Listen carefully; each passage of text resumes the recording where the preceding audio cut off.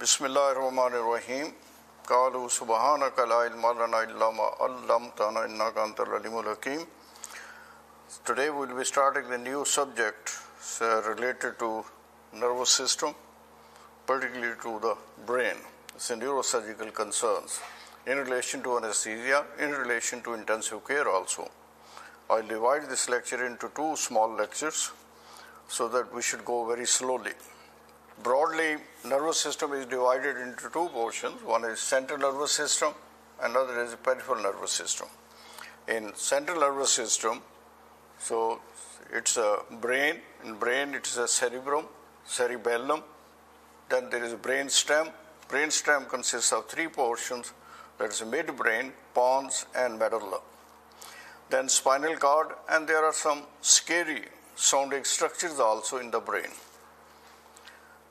Those scary structures are diencephalon and basal ganglia. In diencephalon is included thalamus, epithalamus, hypothalamus, subthalamus. So there are different portions of thalamus. Then basal ganglia, caudate nucleus, globus pallidus, putamen, claustrum, and amygdala. Now, basic functional unit in central nervous system is a neuron. Neuron, what is a neuron? Neuron has got a body, it's got something which is bringing to the body is called dendrites, and something which is taking away from the neuron that's called axon. Then there are synapses. In peripheral nervous system, these are called nerves. They send their message or they function through the nerves. Now, in peripheral nervous system, there are spinal nerves and cranial nerves. Now, in spinal nerves, there are 31 pairs of spinal nerves, 8 cervical, 12 thoracic, 5 lumbar, and 5 sacral, and 1 coccyx. And cranial nerves, there are 12 pairs. And you should be knowing about all the nerves, how they are distributed, and particularly about the cranial nerves, also where they are originating from and what are their functions. Some has got purely motor functions, some has got mixed functions also, so that's a separate topic. Now, cerebral circulation is another thing which you are supposed to know. So, blood supply to the brain is through the carotid arteries and through the vertebral arteries. And carotid arteries, internal carotid arteries, there are two internal carotid arteries. 2/3 of the blood supply to the brain is through these internal carotids, and 1/3 is through the vertebral arteries. Now, these vessels, when you go inside near the brain stem, so then they divide into different vessels, and they make a circle, which is called circle of Willis. And it looks like, if you look at from inferiorly from there, it looks like as if there is a spider sitting there. There are two big eyes, and like this, it's a horrible picture, which if you take the photograph of that. So I could not put on the slides. So there are two vertebral arteries when they go, and they join to form basilar arteries. Then the basilar artery immediately divides into that's called posterior cerebral arteries. And then two internal carotid arteries, and then two vessels which is important, which come out of the circle of Willis is anterior cerebral artery and posterior cerebral artery. And from the basilar artery, which divides into cerebellar arteries which originate from the basilar arteries. From the upper end of the basilar artery, where it divides into a posterior cerebral artery, so there is superior cerebellar artery that originates from there. It supplies the cerebellum. Then from where the basilar artery is formed, there are two vessels which are originated from there, which is very important. They are called anterior inferior cerebellar artery and posterior inferior cerebellar arteries. They, in addition to cerebellum, they also supply some nearby areas of the brain.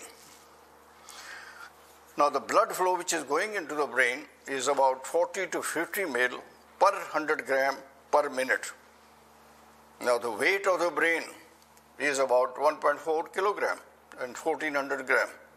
So for every 100 gram, it supplies 40 to 50 mils per minute. It's a large amount of blood supply. Then we look at the cerebral metabolic rate of oxygen utilization. How much is oxygen utilized by the brain? Now, this is about 3 mils per 100 gram per minute. How it is calculated? You know the cerebral blood flow, you multiply with arteriovenous difference of oxygen content. If you multiply it, it comes out to be 3 mils per 100 gram per minute. These calculations, these things, are very important because cerebral metabolic rate of oxygen and is very important parameter to look at because we want to see if there is a cerebral ischemia or not. So this is estimated also. Now, another terminology, critical cerebral blood flow. Any cerebral blood flow below 50% of the patients develop regional evidence of cerebral ischemia.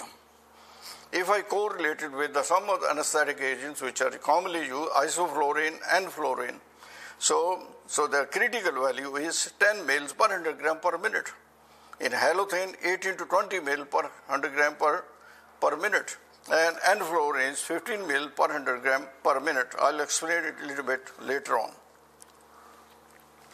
Now, venous drainage from the brain, there are superficial veins and there are deep veins. Deep veins, they drain into internal jugular vein, then spinal venous channels and vertebral venous channels. Otherwise, normally what happens is when there is arterial supply to any organ, there are venous drainage also along with the arteries. But in brain, it doesn't happen in that way. In the brain, there are sinuses. Sinuses are lying in the brain, and where the blood is collected, then from there it is drained out. Nerve supply to the brain is sympathetic from the cervical sympathetic ganglion, and parasympathetic is from the facial nerve via greater superficial petrosal branch. So this is a nerve supply to the brain itself. Now, control of cerebral blood flow is very important when we are dealing with these patients who are coming from CVA or the patient who had intracranial surgery or has got intracranial pathology. So there are 5 regulations. One is metabolic regulation of blood flow, because the blood flow should be 40 to 50 mils per 100 gram per minute. That should be kept constant. And there is a blood-brain barrier also, right? So considering that, then we have to look how the cerebral blood flow is controlled by the body. Metabolic regulation, chemical regulation, autoregulation, neurogenic regulation. There are other factors like rheology of blood also. Now, in metabolic regulations, if you increase the nerve cell activity, it will increase the blood flow to the brain. It means there is a linear correlation between the nerve cell activity and the cerebral blood flow. If the brain cells becomes active, so that will automatically blood flow will be increased.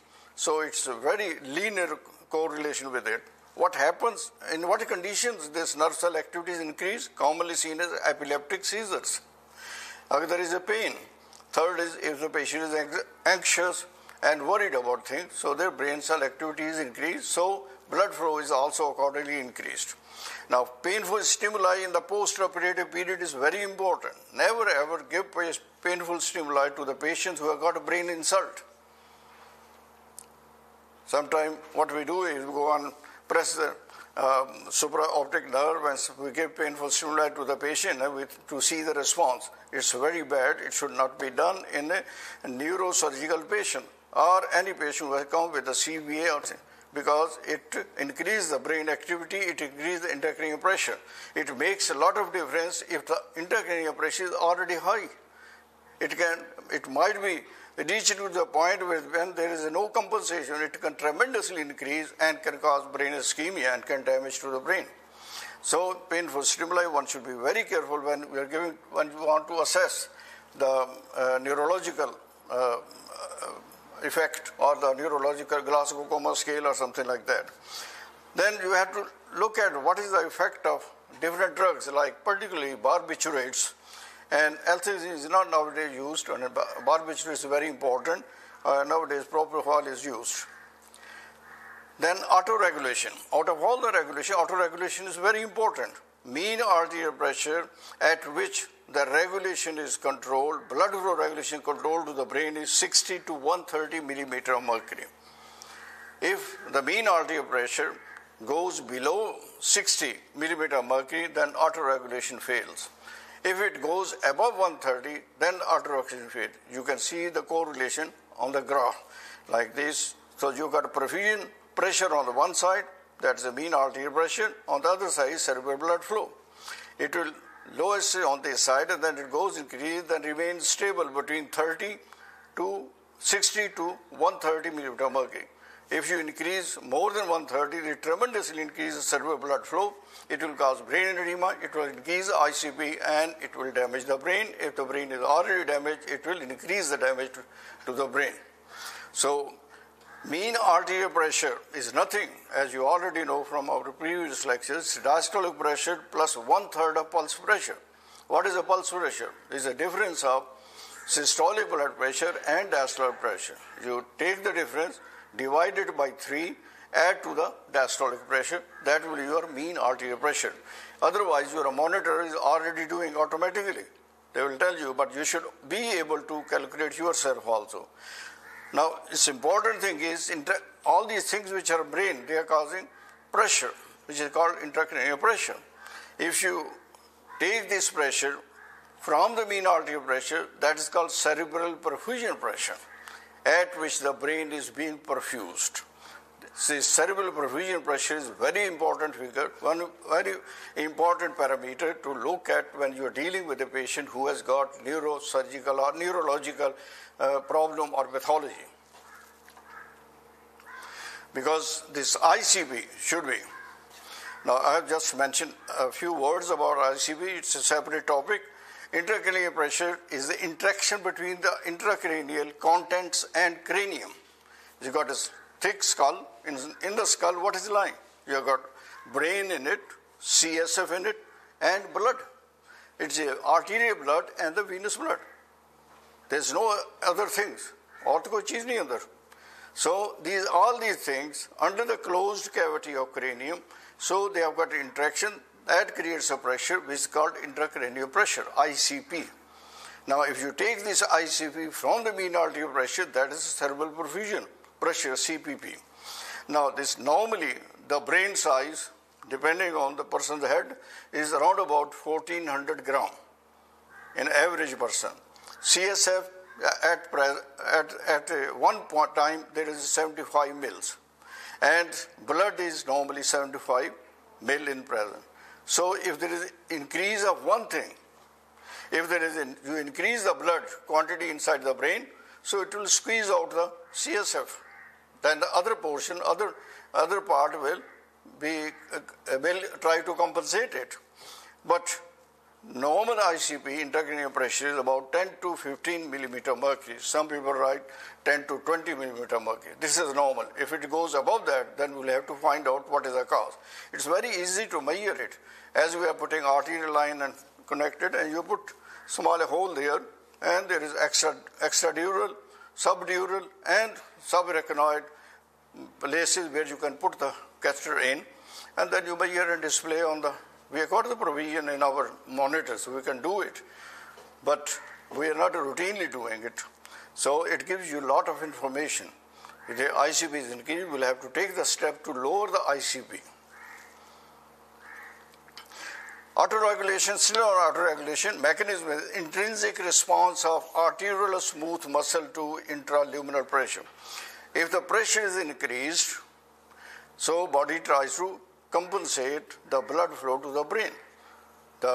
This is called, there will be, if you increase the blood flow to the brain, so it will breach the total amount of blood which is going into the brain, so the vessel try to constrict and try to regulate it. This is called autoregulation, but this happens only between 60 millimeter of mercury and 130 millimeter of mercury or mean arterial pressure. Then lower limit shifts to the right in hypertensive patient. We say when the patient comes with an intracranial problem, that autoregulation should not be disturbed, one thing, when the patient is suffering from hypertension, if you look at this graph of this autoregulation, it shifts towards the right. It means the brain perfusion is used to, the lower limit is increased. For example, lower limit is 60 millimeter mercury of mean arterial pressure, so it might be used to 80 millimeter mercury of mean arterial pressure, low limit. Now, if you drop the pressure, mean arterial pressure below the 80 in those patients, then the patient will have brain ischemia. Because brain is used to high blood pressure, so its whole graph has been shifted towards the right. Same way with the upper limit also. So upper limit is 130 millimeter mercury of mean arterial pressure. Autoregulation used to that. But in a hypertensive patient, it has moved towards the right. It might be used to not 130, 140, 150, 160. So if you drop that, then if you increase that, more than that, then it will breach the autoregulation. So the most important is the lower limit of blood, mean arterial pressure, at which the brain is used to have a cerebral blood flow. So this is very important. So it means any patient who is coming for surgery, for intracranial surgery, you must control their blood pressure at least 5 to 6 days before we can bring down the autoregulation to its original level, to 60 to 130 millimeter mercury. And it's true about any patient who is going to have anesthetic agent and patient is hypertensive, patient is diabetic. What is the idea of controlling blood pressure? All the drugs and anesthetic which we are using, they lower the blood pressure except 1 or 2. So we can always control the blood pressure during surgery. But the point is, all the organs of body, particularly your brain, your heart, your liver, and your kidney, they are used to higher mean arterial pressure. Now, if you drop the blood pressure during anesthesia, so they will disturb their autoregulation and the organs will suffer ischemia. And because of that ischemia, it can damage the organ cells also. And most important thing about anesthesia is the patient who comes for anesthetic, in whatsoever condition the patient is in relation to every organ of the body, they should go in the same condition back. Because you don't know how many neurons you have damaged during your anesthetic drug, which is not evident immediately in post-operative period. Might come after 5 years. Okay, मेरी याददाश्त चली गई, याददाश्त कमज़ोर हो गई, उसके neuron जो आपने एनेस्थीसिया दिया 3-4 साल पहले, that has damaged the brain, now it is appearing. So whole thing is the quality of anesthesia. In a hypertensive patient, you must control the blood pressure so that the perfusion pressure should be normalized, particularly in the brain, heart, and liver, and kidney. If you can wait to have the period to control the blood pressure, कोई जल्दी ना उसमें करे कि आए जो लटाएं हम तो ब्लड प्रेशर एनेस्थीसिया के दौरान भी कम कर सकते हैं. We are not worried about high blood pressure. We are about a low pressure, because it will go beyond the limits of autoregulation. Right? So, but हम बहुत जल्दी करते हैं इस चीज़ में.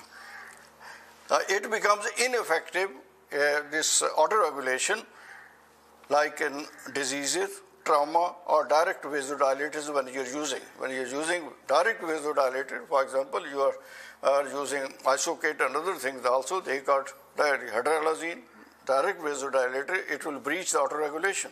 It can disturb your autoregulation.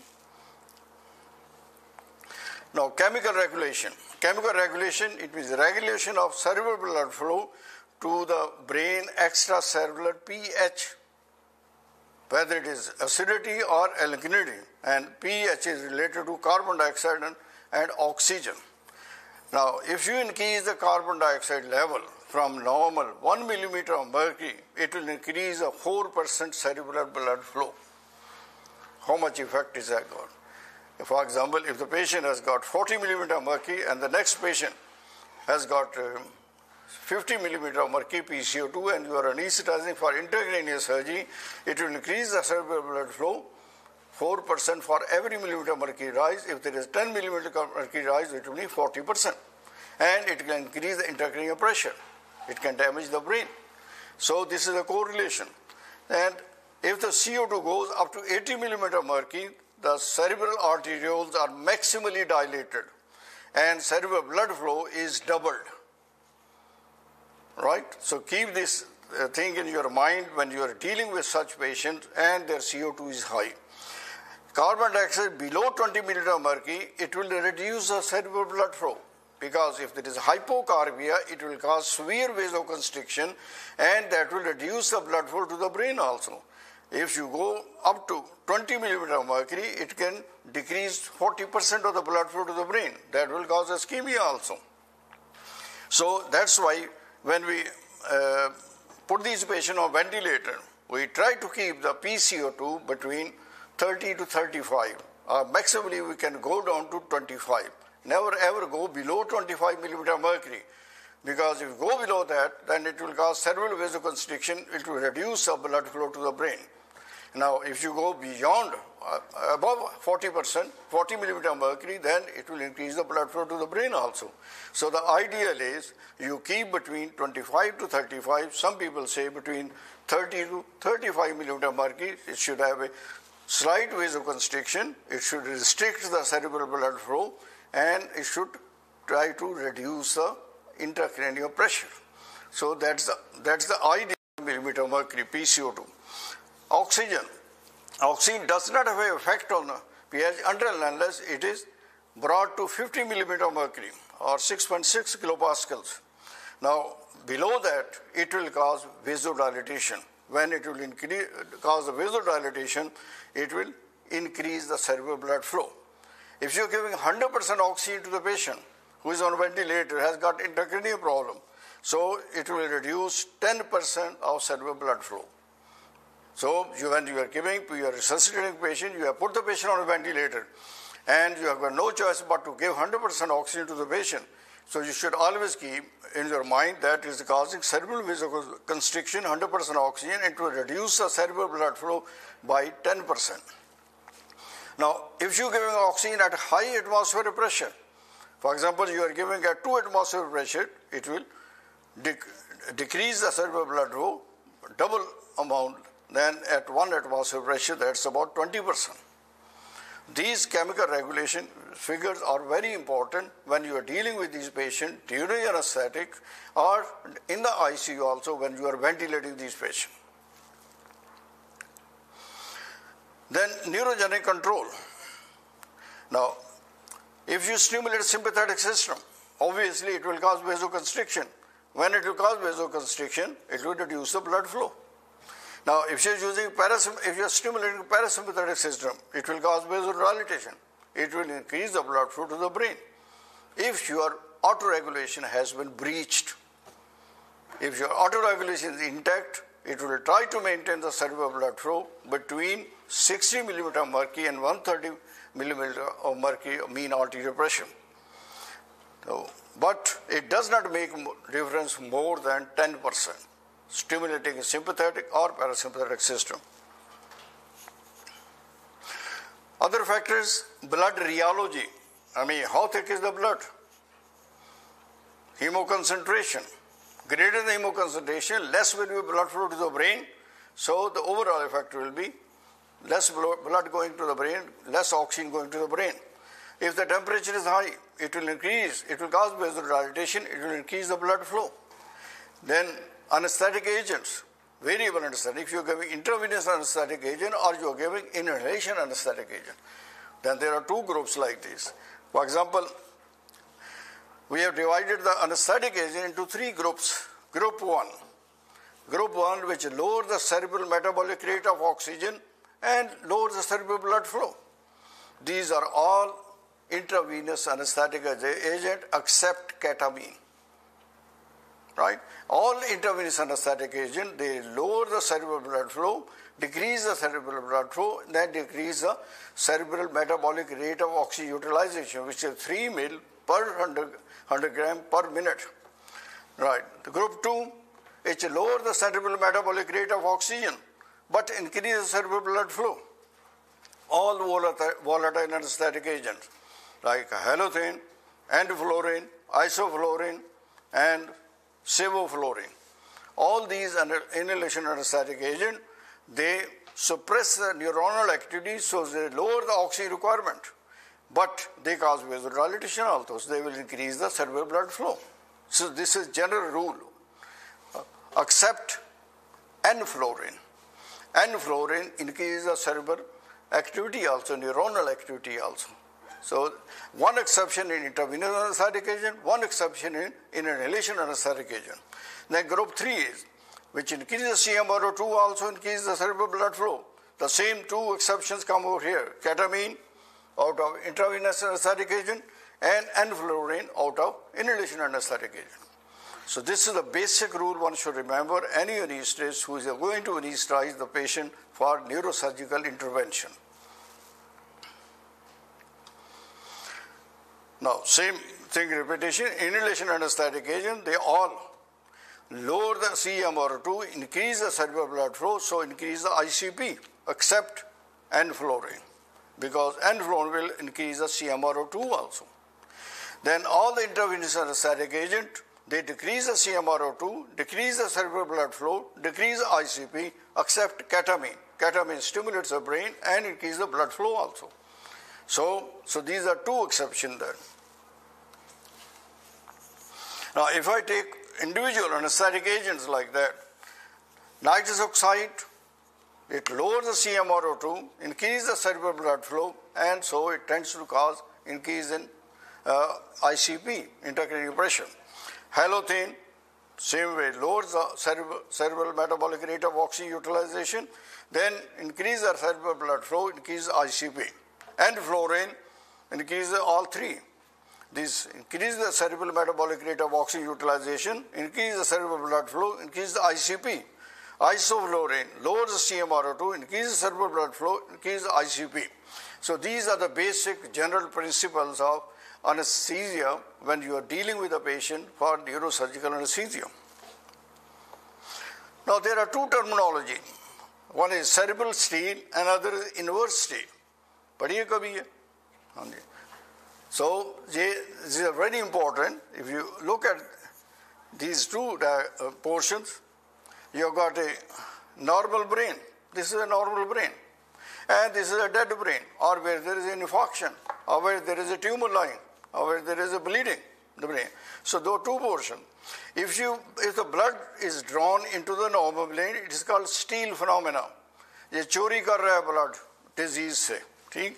When it goes from normal brain to diseased brain or damaged portion of the brain, and it is called inverse steal. उल्टा उसमें डाल रहा है वो. All the intravenous anesthetic agents, for example, barbiturates, they have inverse steal phenomena because they will cause, in a normal brain, they will cause vasoconstriction. From there, the blood will be going to the diseased part. Those vessels are paralyzed in the diseased part, so they cannot be responding to these intravenous anesthetic agents. So the blood from the normal brain starts going into the diseased brain, damaged brain, and that becomes big. That will increase the ICP. But inhalation anesthetic agents, they cause dilatation of the vessels in the normal brain, so the blood starts coming from the diseased part of the brain to the normal brain. So he's stealing the blood into the normal side. That's a good thing. That's a better thing. So always keep in mind what is the steal phenomena, what is inverse steal phenomena. This is, most of the people get confused with it. Make yourself clear, or what is the mechanism, they should know.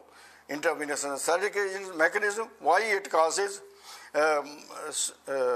inverse steal, and the other one, why it causes steal effect. It is the same way as people get confused with barrier nursing or reverse barrier nursing. उसमें भी confusion हो जाती है. So this is very important. This is a very important question. I think in neurosurgical anesthesia, if the examiner doesn't ask you this question, it means he has missed a big thing. It should be asked in oral examination. Now this is about barbiturates. Now intravenous, like barbiturates, if you are using, are we using barbiturates nowadays? Still 2 indications, in my opinion, is anesthetic agent. It should be used. One is in the for cesarean section, and the second is for the neurosurgical anesthesia. These are beautiful drugs. Right? If you're giving in a sedative dose, small dose, so it does not affect much on the cerebral metabolic rate of oxygen, but cerebral blood flow also remains normal. It does not affect it. When you are giving in a higher dose, it lowers the CMRO2, it lowers the cerebral blood flow, it lowers the ICP, and it will cause inverse steal phenomena. Right? So, propofol, which is very commonly used, it increases the vasoconstriction and it lowers the CMRO2, decreases the EEG, suppresses the EEG, lowers the cerebral blood flow, and lowers the ICP. It's a beautiful drug, can be used. But some people say it can increase the neuronal activity also. But it depends how much dose you are giving. Ketamine causes cerebral vasodilatation, it increases CMRO2, it increases the intracranial pressure, and it lowers the CPP, cerebral perfusion pressure. Because if it increases the ICP and this cerebral perfusion pressure is nothing, mean arterial pressure minus ICP. So that will be reduced. It means it will give less time for the perfusion of the brain. That's a dangerous thing to do. So whenever we look at the ICP, we always look at the mean arterial pressure. Never ever try to lower the blood pressure before you try to lower the ICP. First, take the steps to lower the ICP, then take the step to lower the blood pressure. If you drop the blood pressure before lowering the ICP, you will reduce the cerebral perfusion pressure, and you will cause more ischemia to the brain, more damage to the brain.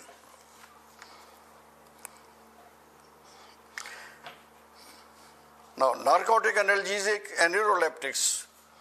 Now, if the PCO2 is kept normal, if you keep the PCO2 normal, morphine and pethidine, they lower all the narcotics, lower the CMRO2 and they lower the cerebral blood flow, so they will lower the ICP. Fentanyl is very commonly used and very potent analgesic, right? So, because if you look at the opioid derivatives, like you have got pethidine, then morphine, then आगे चलें, fentanyl, sulfentanyl, remifentanil, right? So if this is got a rule of 10, everything increases by 10%. 10 times, potency increases 10 times, not 10%. Now propofol lowers the CMRO2 is normal, cerebral blood pressure is lowered. Fentanyl plus droperidol, if you combine, droperidol is butyrophenone. A group, it belongs to that group we used to use as an intravenous anesthetic agent. It's a beautiful drug and neuroleptic anesthesia उसको कहते थे उस वक्त. अब इसका दूसरा है haloperidol. So this is droperidol and haloperidol. Droperidol was used for an anesthetic agent. Haloperidol is sarinase कहते हैं उसको. Something like that. Yeah. So they lower the CMRO2, they lower the cerebral blood flow, they lower the ICP, intracranial pressure. This is about muscle relaxant also. Some of the old drugs are lying there, like tubocurarine, nobody uses it. It lowers the ICP and lowers the cerebral perfusion pressure. Succinylcholine, which we are commonly using for emergency intubation, the patient coming for cesarean section, and for emergency purpose, you always use succinylcholine because it is short-acting, depolarizing agent. So, but always remember, it causes fasciculation also. It also increases the intracranial pressure. So never ever routinely use this succinylcholine in your neurosurgical anesthesia. So penicillinium, vacuronium, and other drugs are also, it has got insignificant effect. Then fluoxetine was old drug which was used. Atracurium, which is commonly used now, cis-atracurium and atracurium. It increases the intracranial pressure and it is a beautiful muscle relaxant. It also increases the cerebral excitation. But say cis-atracurium does less stimulation of the brain cell as compared to atracurium. But if you are given sedative agent or intravenous anesthetic agent in a good dose, it doesn't make much difference. Now, in neurosurgical anesthesia, there are three problems we always keep in our mind. One is cerebral blood flow, and other is cerebral metabolic rate of oxygen utilization, and third is intracranial pressure. Now, in cerebral blood flow, it is increased if you use vasodilator drugs or you increase the blood pressure because of any reason. So two things we have to keep in our mind in relation to cerebral blood flow. Increase in cerebral metabolic rate of oxygen utilization entirely depends on neuronal activity.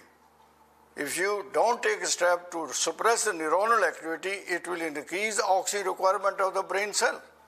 Obviously, we'll suppress the neuronal activity by giving intravenous anesthetic agent.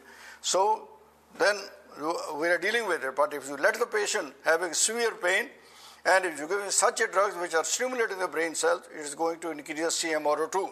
But if you fail to supply the oxygen to the brain as required by the brain cell, then the brain cells will suffer and hypoxia, there will be anaerobic metabolism, there will be lactate production. That will cause vasoparalysis, that will increase intracranial pressure. Then ICP. ICP is increased if you increase the tissue fluid in the brain. And secondly, if you increase the venous congestion. Don't try to give too much fluid to these patients. And secondly, always keep the head up and keep the head straight. If you bend the head like this, so this side jugular vein will be compressed, and that will decrease the venous drainage from the part of brain, and the ICU will increase. So you must have noticed in the ICU also, I always, first of all, look at the patient. What is the position? I always say the position is wrong. You raise the head and keep the head straight. If the patient got CVA or the patient had any neurosurgical intervention, it should be straight so that there should be proper venous drainage, and give gravitational effect also, raise the head of the patient, so that this venous congestion should not have contribution towards the raising of intracranial pressure. On the one side is the arterial blood which is going into the brain, we try to control it, keep it atrium. Other side we enhance the venous drainage. So the two steps you have already taken. Third thing is you control the neuronal activity also. And the fourth thing is the blood, water which has gone into the cells itself, take it out by giving a mannitol or osmotic diuretics also. And try to keep the patient in, not try to give the patient in pain, try to reduce the pain as far as possible. Rather, the patient should be completely pain-free. Now again, see, what are the problems of neurosurgical anesthesia? This is a straight question. Rather, we are giving the answer also. Avoid vasodilatation, avoid hypercarbia, avoid hypoxia, avoid pain and anxiety, induce hypotension, then depress cerebral activity or avoid the drugs which increase the CMRO2. There is no other problem than these 7 problems. So always keep in your mind these 7 problems when you are giving anesthesia, or you are dealing with a patient who has got a neurosurgical problem or there is a problem in the brain. Now, basic considerations. What is the condition for which you are giving anesthesia to the patient? Conditions requiring intracranial surgery. Whether it is a tumor or whether it is a hemorrhage or whether it is infarcted area. What is the problem there? You should know the original problem. उस problem की फिर problem देखें क्या हो सकती है anesthetic में. Then intracranial space occupation. How big an area has been involved and how it is affecting the intracranial pressure. Then subarachnoid hemorrhage. Then pituitary surgery. They've got slight different from each other. Then cerebral arterial insufficiency. Then head injury. This type of the patient you will be dealing when you are asked to give neurosurgical anesthesia. So you should keep all these conditions in your mind and you look at all those 7 problems in your mind before you start managing the patient for neurosurgical anesthesia. It's very simple. I love neurosurgical anesthesia myself. My neurosurgical anesthesia, neonatal surgery, and cesarean sections or obstetric surgery. So these are the things, very delicate surgery, 3 surgeries.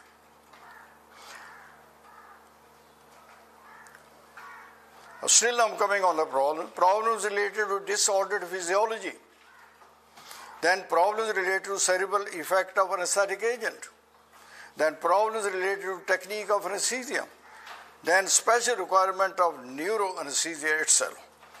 So, if you can summarize your problem, you keep those problems, and then these problems combined together. These are our guests. They always come during the lecture. At least pigeons are there to listen to lecture. Nurses are both busy. Okay. So you keep in your mind this. There are problems related to disordered physiology because of pathology in the brain. Then problems related to cerebral effect of anesthetic agent. You are giving anesthetic agent to the patient, whether it is inhalation or intravenous. Problems related to technique of anesthesia. What type of anesthesia you are going to use? Neuroleptic anesthesia or only other routine anesthesia. Then special requirement of neuroanesthesia. So if you can organize yourself like this, and they ask you in your exam, so then tell them on their face, and they will never be able to ask you another further question, right? Because then they immediately will realize that you know the subject. And the subject is not complicated, it's very simple. But you should be very organized. In general problems, when we are giving neurosurgical anesthesia, general problem is a tube. What type of tube you are using? What is the size of the tube you are using? And how would you intubate this patient also? These are the problems related to tube. These are not only general anesthetic. Then access to the head. Neurosurgeon will be standing there, and you are also standing there. How would you access to the head if you are required to use access the head during your surgery? So that should be also in your mind. Then patient's temperature, because it is a quite big area, brain is exposed and temperature is dropping. So you will have to consider that. You should have steps to monitor the temperature also. It's better to minute temperature monitoring. Then blood loss. That also has to be kept in mind. Diathermy interference. You've got the monitors on and you have put the diathermy pads also. Whether diathermy pads are monitored on your screen or not, that's very important also. Then respiration. Whether you are keeping the patient on spontaneous or control the ventilation. So then consciousness. In some of the surgeries, in neurosurgery, you might have to wake the patient up to see whether the surgery is successful or not. पता है वो कौन सी होती है surgery? Yeah. So during anesthesia, you want to wake up the patient and they want to see, which is now dehydration, because we want to limit the intravenous fluid therapy to this, but we don't want to dehydrate the patient also. It should be adequate fluid therapy. Then pneumonitis. These patient has been unconscious or semi-conscious, or they are according to Coma scale, whether they have aspirated or not. These things you will have to exclude, whether they have already pneumonitis or not. So you will have to keep in your mind also, and you should have prepared. If you don't have a time, but you should keep in your mind that you are going to look out in the post-operative period. Hypertension, as I told you, because hypertension you have to look at the mean artery pressure. Then the airway. You keep in your mind what is happening to airway after the operation also. So whether you are going to keep the tube in, or whether you are going to have a tracheostomy, or is it okay to extubate the patient and keep on your oral breathing. Then post-op convulsions. You should start taking prophylactic steps for post-op convulsions if they are done any type of intracranial surgery. Right? These are the general problems. Then related to cerebral perfusion problem, arterial CO2 tension. That should be monitored intraoperatively, post-operatively. Hypertension and hypotension, venous pressure, drugs which you are using, and hypoxia. These are related to cerebral perfusion.